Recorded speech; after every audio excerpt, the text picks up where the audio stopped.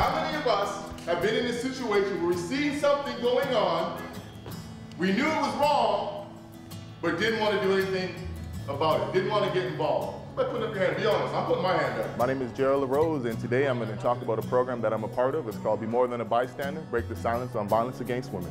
What they do is they go into schools, grade 8 to 12, and they talk to students about standing up to violence and no longer being a bystander. They talk about the ways that they can communicate when they see violence or disrespect of any kind occurring, and really encourage them to be able to stand up as individuals and together in their community against violence against women.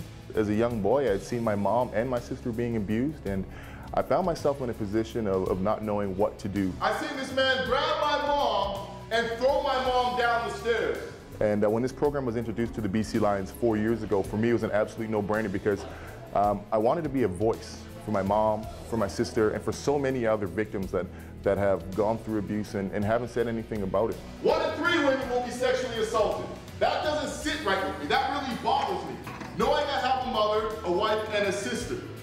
I think when leaders and icons like BC Lions players come forward and say that it's not cool to be violent, it's not cool to do anything that's disrespectful within relationships between men and women, I think that people stand up and listen to that in a different way than if they would if I was saying it or someone else was saying it. We need more men to stand together with women to help tackle these issues, because violence against women is often seen as a women's issue.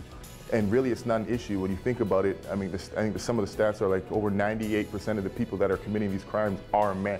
And I'm not here to bash men, but what I am here to do is help raise up leaders, young men that will help stand with women, not against them. Being a father is my job as a father to raise these 2 young boys, to stand hand in hand with females, protect females. So that's why I got involved with this program. We're really hoping that this is going to open the conversation for us to talk more about violence that's happening to women and girls in our community, and that we can really come together as a community and start to look at what are some steps we can take in Nanaimo to really bring the message of don't be a bystander to our community, to our schools, to our neighborhoods, and ultimately to our homes.